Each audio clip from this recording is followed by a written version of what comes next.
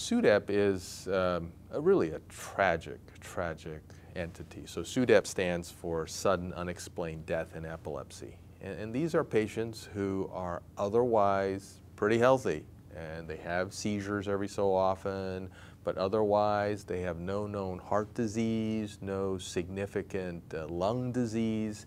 And what happens is it's felt that after a seizure, patients die. Some patients die, and it's unexplained. And it's not because they hit their head or they had an accident or anything like that. They die. And it's been recognized for a number of years that that was an entity. And it's not common, but when it happens, it's obviously very tragic and catastrophic. So in children, the incidence of SUDEP is about 1 in 4,500 patients per year.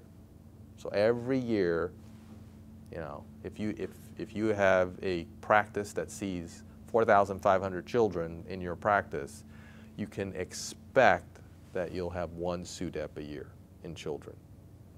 In adults, it's actually a little bit higher. It's about 1 in 1,000 adults per year who have epilepsy, have SUDEP. So it really is a significant problem.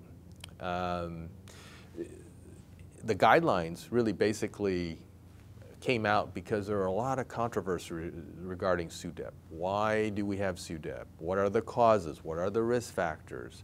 And over the years, a number of articles came out, some of which conflicted with each other. One said this, one said that, some agreed, some didn't agree. So I think the American Academy of Neurology and the American Epilepsy Society really felt that it was important to release a statement that solidified what we know about SUDEP, what are the causes, and what are the things that we can do to try to either prevent it or at least minimize the chances of it happening. So I think, one, we know that SUDEP is clearly a big problem. Number two is the fact that SUDEP tends to occur after a generalized tonic-clonic seizure. So a major risk factor that was identified is that patients with generalized tonic-clonic seizures, or grand mal convulsions, if you will, are at the greatest risk for having SUDEP. If a patient has other types of seizures like petit mal or absence, seizures that didn't go into a convulsion, the risks were much lower. So grand mal seizures really put patients at higher risk. Number two is that maybe seizures that occur mostly at night, or patients who have seizures often at night, were at higher risk, possibly. And then also possibly patients who are developmentally disabled, patients who are on multiple seizure medications or who've tried multiple seizure medications were thought to potentially be risk factors. But the one main risk factor is patients with generalized tonic-clonic seizures or grand mal seizures.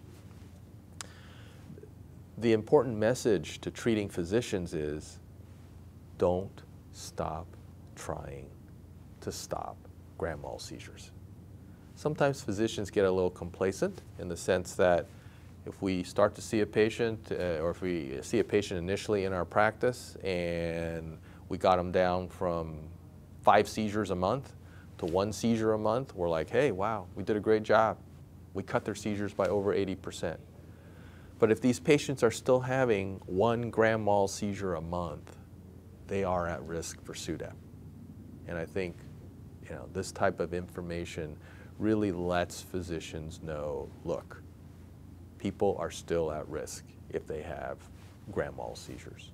And let's be aggressive in continuing to try to make them seizure-free. The other part of the guideline is, again, in regards to the nocturnal aspect, the nighttime seizures. And the recommendation is that if appropriate, the families of patients with seizures should really think about either some type of nocturnal supervision for the patient or some type of nocturnal monitoring. Okay? Because SUDEP occurs after a seizure, and it's thought that maybe if the family was aware that a patient had a grand mal, they can intervene in certain ways, interact, that would minimize the chances of that. So those are sort of the major aspects of the guideline in terms of what are the risks, what are the things that can be done. The third aspect that the guideline put out is to really encourage physicians to talk about SUDEP with their patients. And I can tell you personally that when I first started in my career as an epilepsy physician, that sometimes it's hard to talk to families about SUDEP.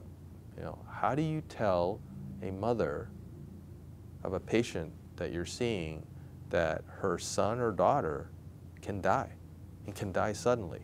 It's a tough conversation to have, especially when at that time we didn't have a great idea of what the causes were and what we could do to potentially mitigate the risk or intervene. So, you know, many physicians didn't have that type of conversation.